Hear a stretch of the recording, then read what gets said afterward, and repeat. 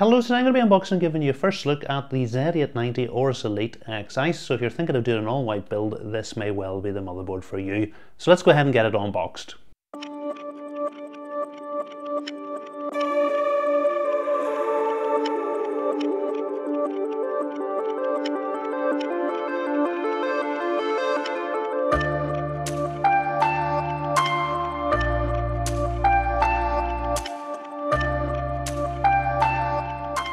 So this is everything that comes in the box with our motherboard. So we've got some paperwork including our user guide, we've got some AORUS stickers, we've got the antenna for our Wi-Fi 7 and Bluetooth 5.4, we've got a front panel connector adapter, we've got two SATA data cables, we've got two temperature sensor cables, and we've got a noise detection cable. Taking a closer look at the motherboard and working along the bottom from left to right, first of all we've got a HD audio connector, then we've got an LED demo header, followed by three RGB headers. We've got two 3-pin 5V addressable ARGB headers and a single 4-pin 12V non-addressable header. We've then got a trusted platform module header followed by two USB 2.0 ports. We've then got three system fan headers followed by our system panel header. This is where you're going to plug in your front panel connectors, and we've also got chassis intrusion, power LED and speaker headers. And we've got a clear CMOS jumper just above this. Working up the right hand side of the motherboard, first of all we've got four SATA ports, followed by a right angled USB 3.2 Gen 1 header.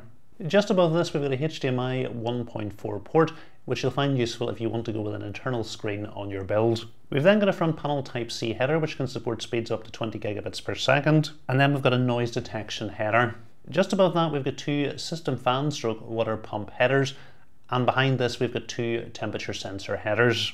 We've then got our 24-pin power connector, and at the top of the motherboard we've got our postcode status screen, and our debug LEDs are just to the right of this. Working along the top of the motherboard we've got three buttons. The first is our Q Flash Plus button, which you can use if you want to flash your BIOS.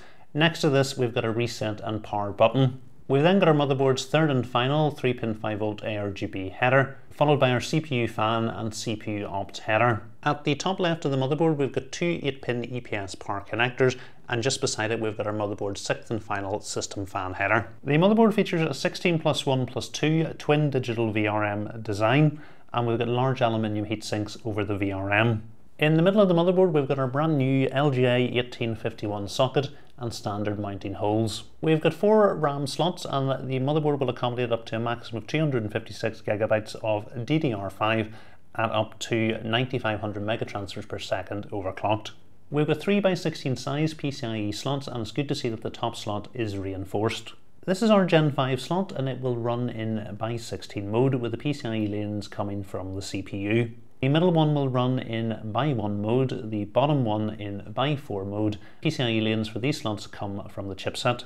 And pressing on the Easy Latch Plus button over to the right hand side of the RAM is going to release the clip in the top PCIe slot. The motherboard has 5 M.2 SSD slots, and the good news is installing your M.2 SSD is going to be completely toolless. So our top slot is a Gen 5 slot with the PCIe lanes coming from the CPU, while the bottom four slots are Gen 4 slots with the PCIe lanes for one of them coming from the CPU and the other three from the chipset. As you can see, installing and removing your M.2 SSDs from the sockets is also completely toolless. Taking a look at our rear I/O, we've got 10 USB Type A ports. The white ones are USB 2.0 ports. The blue ones are USB 3.2 Gen 1 ports supporting 5 gigabit per second speeds, while the red ones are USB 3.2 Gen 2 ports supporting 10 gigabit per second speeds. And we've also got a single Thunderbolt 4 USB Type-C port. In terms of networking, we've got 2.5 gigabit Ethernet port, and we've got the antenna for our Wi-Fi 7 and Bluetooth 5.4. At the bottom we've got our audio connectors, and we've got a line out, mic in and SPDIF ports. The motherboard's using the ALC1220 codec, and it supports 7.1 channel HD audio. So I think this is a really nice motherboard, and it'll work great for an all white build. In particular with this generation, it's great to see that our top Gen 5 M.2 slot doesn't share PCIe lanes with our graphics card anymore, and I think it was a sensible decision Gigabyte took not to try out extra Gen 5 slots that shared PCIe lanes with it. In terms of pricing, the motherboard is currently up for pre-order, and in the UK it's going to cost you just less than £300. So hopefully you're going to be seeing this on the channel soon in a build. If you have enjoyed this unboxing and overview video, please remember to give it a thumbs up. And if you're not currently subscribed to the channel, please hit the subscribe button as well. And a big thanks to AORUS for sending the motherboard out.